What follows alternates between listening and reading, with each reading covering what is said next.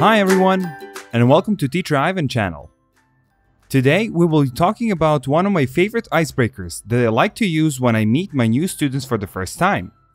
This game is called My Superhero Name, and it's applicable for, let's say, pre-intermediate classes and up.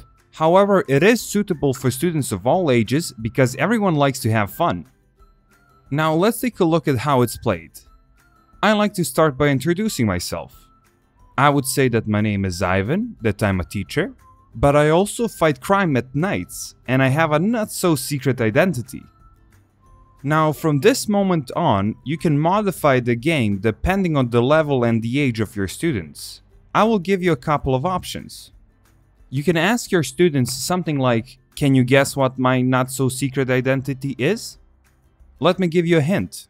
Now on the board you can write the letter I and some dashes if you have a specific adjective in mind, and make them guess the remaining letters, for example. Or just a big line and let the students come up with some adjectives that start with the letter I. I had everything from ideal, impolite, imaginary, and so on. In that case, I would write all of them on the board and choose the one I like the most.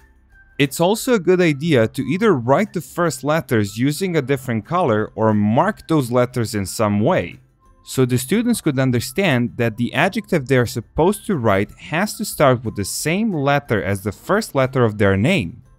Depending on the level of your students, you can also analyze that noun phrase and ask the students what they see in front of them.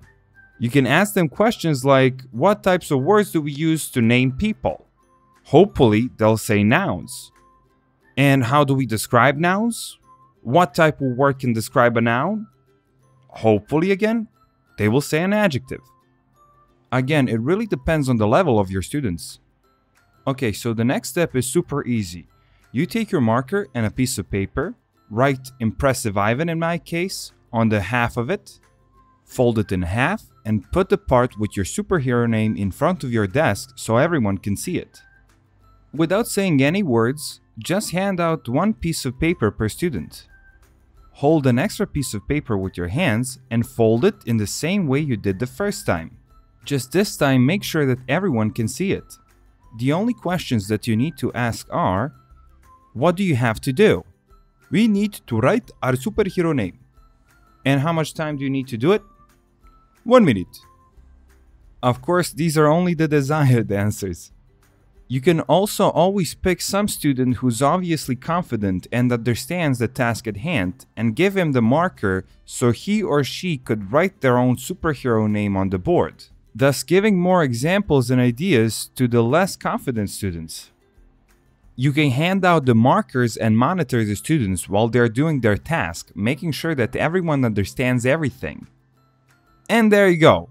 This activity has always helped me make the students feel more relaxed because no one is in the limelight and they can really have fun doing it. And of course, don't forget the added benefit of making it easier for you to remember your students' names.